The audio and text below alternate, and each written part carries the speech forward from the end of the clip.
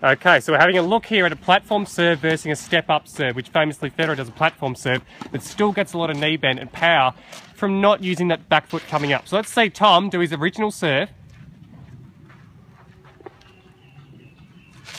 So you can see here he steps up, and it's okay sometimes, but it sort of loses balance. Now let's see if we can keep this back foot back, Tom, and rocking backwards into the motion.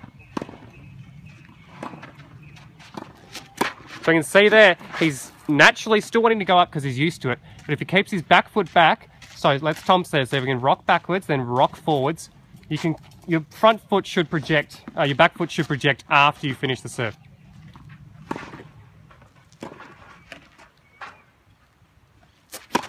So you can see there, he's hit his back foot back, he's rocking back onto the back weight, then he pushes back up again. So let's try it again. So Tom, let's get our ball toss straight ahead. Let's rock backwards.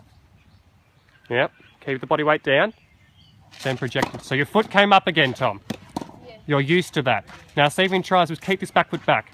Just practice one with don't even move your feet. Just keep them, don't even move them. So keep them down the whole time, don't move them. Don't move them. You naturally want to move them. You don't have to. Don't move. Yep.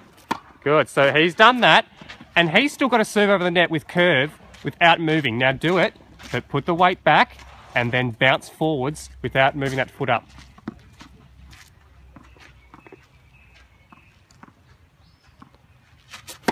March. Nice. Excellent. And you see this with this platform serve, because he gets so much momentum after the back of the serve, he pushes into the court and he's got a positive start to the point, which is so much better.